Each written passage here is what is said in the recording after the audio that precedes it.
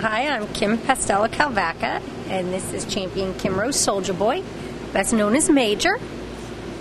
He's the #1 miniature pinscher in the country, all systems. The competition's going to be steep. He's never been exhibited to this judge before, but he has a great chance, and we're hoping that he'll go in there and take the breed.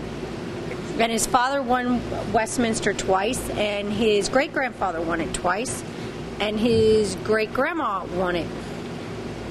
So hopefully he'll go in there and follow in his family's footsteps.